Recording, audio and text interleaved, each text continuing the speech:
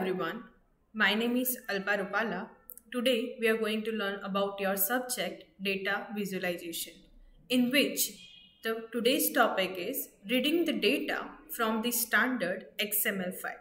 So in our previous video we have already learned about the reading data from the standard text file and reading the data from the standard CSV file. So this is the standard XML file. So we have used the jQuery, which is the library of a JavaScript, and in that we have used the get method to read the content. And this particular information will be shown as an Ajax data element. So what is the Ajax data element that we have already discussed? Now this is the XML file. So now first of all, what is the XML file? The XML file is an extensible markup language. It is used to store all the kind of data and it is having the user defined tag. It is extremely flexible and it uses the first element as an XML tag. So here let us consider the file name as sampleXML.xml. So this is our file.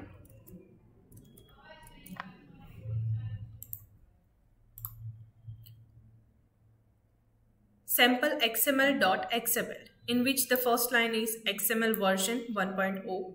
In here we have taken one list tag, that is the user defined tag. Then after, in the list tag we have taken multiple tags like book name, category, price.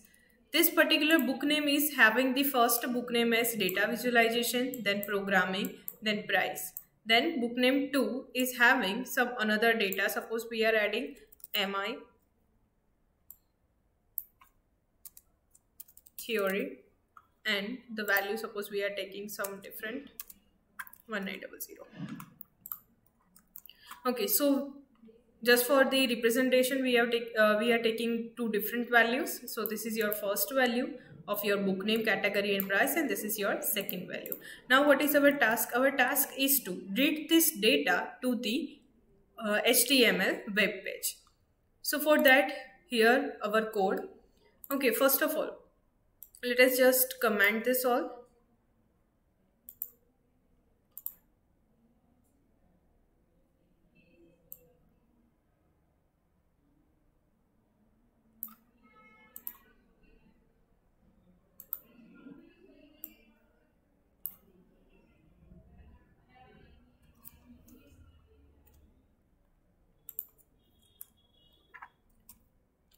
After commenting, we are just using the alert, in which we are just representing our data, that what this HTML data is representing.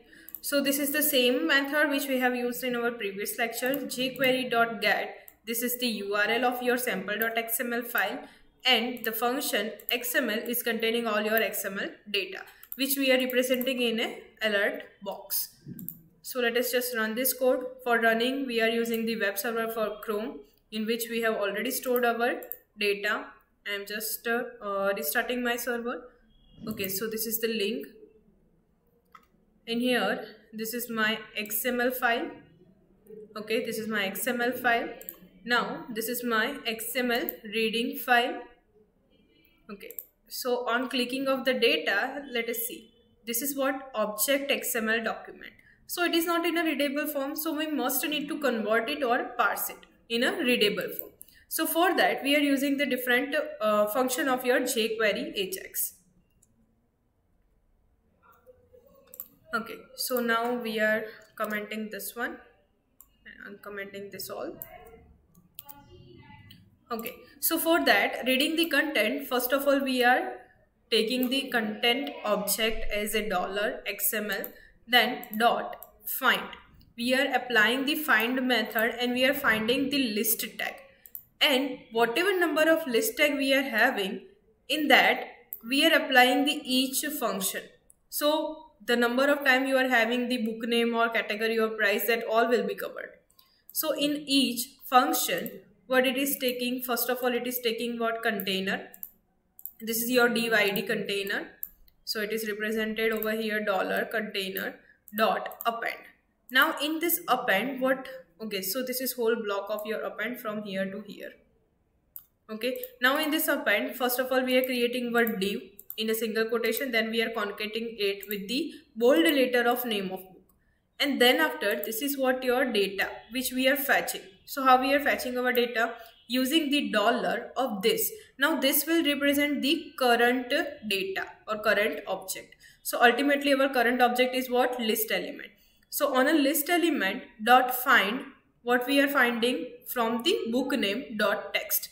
So it will return the text from the book name, and the first text of the book name is what? Data visualization. So it will be fetched and it will be printed after the bold letter name of book is complete. Then after the same format with the category and same format with the price. And whatever number of book name and category and price you are having, that all will be fetched by this code. So let us just run this code now. Okay, so this is my file. So here we are having the data visualization and MI. The category, it is containing the programming and theory, and price is containing both. So all your data will be updated. So now how we are telling that this all is a Ajax content? So for that, let us just go back to our sample text file example.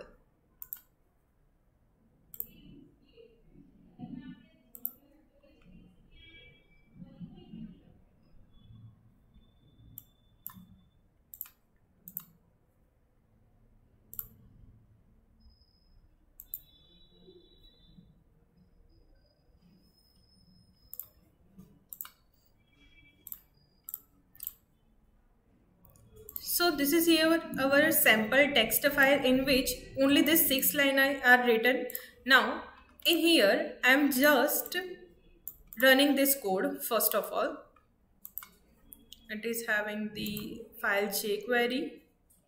Okay, text file.jQuery. Now try it. Okay, so this all content is here. Now I am updating my text file. So this is my text file, and suppose I am adding some more lines. Line 70 and line 80. Okay, so and I am saving this particular text file. Now what is the Ajax is basically having the definition that whatever the content we are representing, that that doesn't need your whole page to be refreshed, only that particular content will be refreshed. So for that, let us just check our running code. Okay, so this is our running code. Already we have seen I am not using this refresh button. I am not clicking on my refresh button. I am just clicking my try, and it will give me the content which is already updated in my text file without refreshing whole page. So this is the content of what your, this is the definition of what your Ajax, and that we are implementing using the get method. The get method of Ajax is having another format also. The format is something like this. Like first of all, we are using the $Ajax. In that we are defining our type as a get method, URL of your original XML file with the web server.